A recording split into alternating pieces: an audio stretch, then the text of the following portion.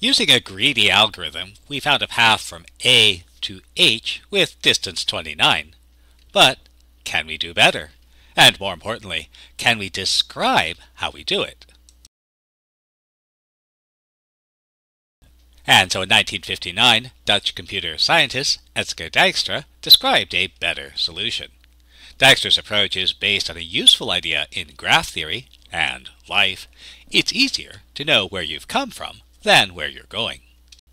We'll break Dijkstra's algorithm into two concepts. First, recording the distance of the shortest path from a node to the destination, and tracking the nodes we've checked. To apply Dijkstra's algorithm, we'll start at the destination, which is distance 0 from the destination. Next, we'll find the distances from all adjacent nodes to the destination and record, and then expand from the nodes for which we have distances.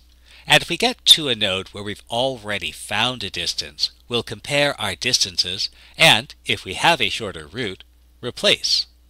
And once we've checked all edges leading to a node, we'll mark it as visited. So let's apply Dijkstra's algorithm. Since we want to get to H, we'll keep track of the shortest distance to H. If we're at H itself, the distance is 0, so we'll mark that. Now there are three paths that lead to H. D to H, distance 8, E to H, distance 10, and G to H, distance 15. Now we'll record some information here. First, since these are all the edges to H, we can mark H as visited. In effect, we'll ignore H from this point forward. The other thing we'll do is we'll label each node with its distance to H, and you can think about this as a signpost.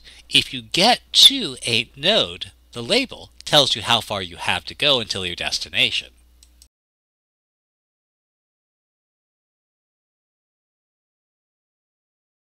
Now, we note that the shortest distance to H is through D, so we'll start there. To get to D, we have to travel from B. So the path from B to H has a distance of 12 plus 8, or 20, and we'll record that. And since all the edges to D have been considered, we can mark it as visited and ignore it hereafter. Now again, you can think about these labels as how far you have to go from a vertex to the destination. And if we want to find the minimum distance to H, we would probably want to start as close as we can. And so the smallest unvisited vertex is E with distance 10. So let's start there.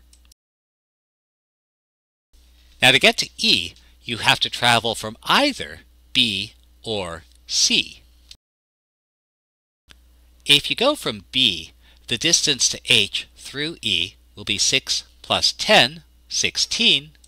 And what's important here is that this is smaller than the current amount, 20. And so we replace it. And so now the sign saying distance to H at B now reads 16. Also, the original path we had to H, because it's a longer path, we can eliminate it from consideration entirely. We can ignore this path from now on. And again, the way we might look at this is the following. Once we get to B, we can get to H by either going through D or through E. But going through E is shorter, so we'll ignore the path through D. Now the other way we could get to E is by starting at C, and so the path from C to E to H has length 8 plus 10, 18, so we mark it. And since we've considered all edges to E, we mark E as visited. So again, we're trying to find the shortest route to H, and so the smallest unvisited vertex is G with distance 15. Now to get to H through G, we can start at C, which will cost us 15 plus 15, or 30. But notice that we've already found a path from C to H that has cost 18. So we don't need this alternate route, and we can ignore the edge between G and C. The other way I could have gone to H through G is by starting at F. And so we could also get to H from F, costing us 4 plus 5, or 19. And since we've considered all edges leading into G, we can ignore it and we'll mark it off. Now the smallest unvisited vertex is B, and to get to B, we can go from either A or C. And that tells us the path from A has distance 15 plus 16, 31.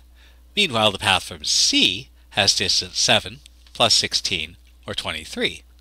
Now, since we already have a path from C of length 18, we're not going to take the longer path. And again, we've considered all the edges into B, so we can mark it as visited.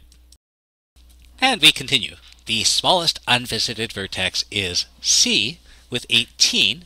In other words, if you can get to C, you can get to H with just 18 more units. Now to get to C, we can either go from A or from F. From A, the path length will be 6 plus 18, or 24.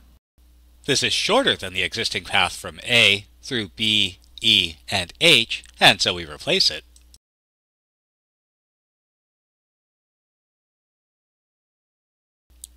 Now from F, the path will have length 12 plus 18, that's 30. And again, notice that F already has a path to H which is shorter, so we'll ignore this path. We've also considered all edges leading into F, C, and A, so we can mark them as visited. And notice that we've visited all the vertices and found the shortest path from a vertex to our destination.